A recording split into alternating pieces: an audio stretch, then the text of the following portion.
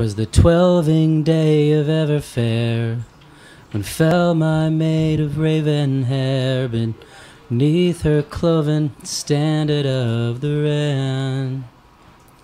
And damn that roiling goblin horde, we'd almost slain the overlord, but I could never roll an elf again. The queen of bells and battle downs, she wore the title like a crown, and foes so deep a man would drown, but she still stood alone. A princess and a duchess both, and sworn to 9 prestigious oaths, these duties they would take her to that twisting spire of stone. Against his tower silhouette she called out like a coronet, and the green sea of his armies burst from warrens far below.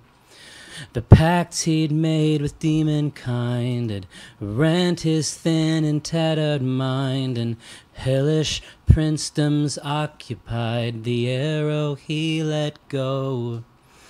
They took her through the crowded square and laid her at the temple stair, the sorcelled barb of Eriadair beyond their healing arts.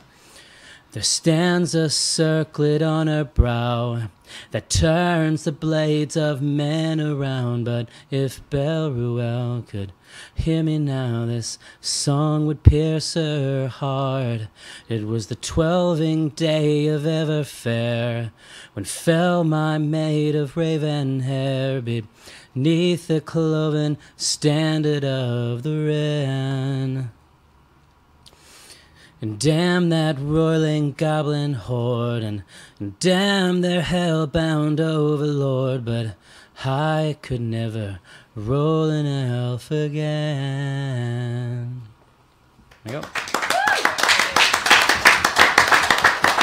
That was awesome. That was incredibly difficult. I'm very, very impressed. So I had to do this, and then I had to make my body make those sounds, and then I had to look at the words, because even though I wrote them, I forgot what they were. So it's the triple challenge. It's a triple cup.